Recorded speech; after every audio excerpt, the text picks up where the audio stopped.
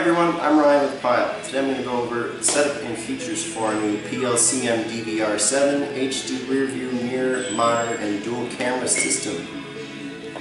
So Pyle actually has two products that are very similar. It's going to be the DVR7 and the DVR7G. The main difference between the DVR7 and the 7G is going to be ease of installation.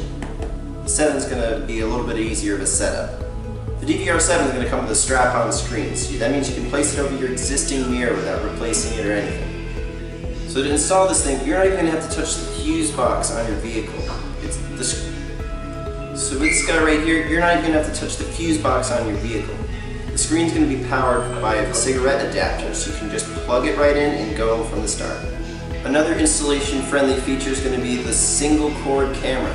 So a lot of the systems, they'll have a separate cord for power, for ground, for the video feed, and even an input selector. This one's going to be a single cable that you run from the front to the back. In the back you will have to power the camera, but that's going to be standard with any backup system. So check it out up close here. We have both straps, built-in speaker, and the adjustable camera on the back. It's going to stick out the side there. So right now it's a real bright sunny day, and I can see both of those feeds clear. Wow, that's impressive. The reverse mirror itself has a nice blue tint to it. You can see my face. Let's adjust it for the back view. But what we have here is a shot from the camera pointing front with a little pip screen of my rear view.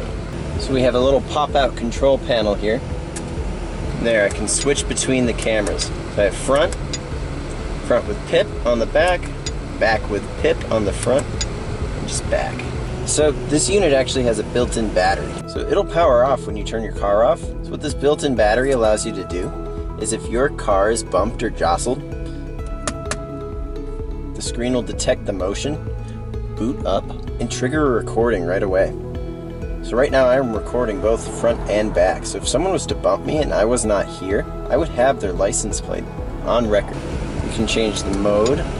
If I had any recorded files, this is where I could play them back, right from the device. We also have a bunch of settings we can go through.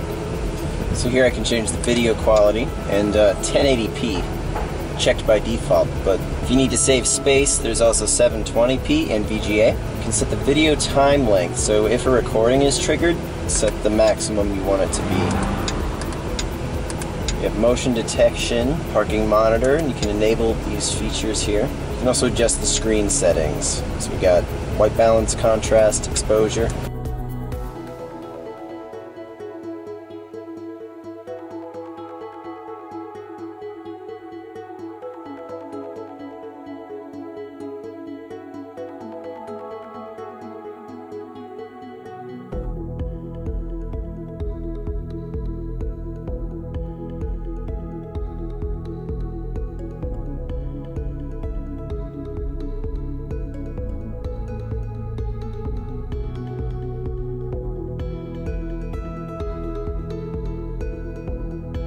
So that's all there is to it. For a complete list of specs and features, head over to Pyle's website at www.pyleaudio.com.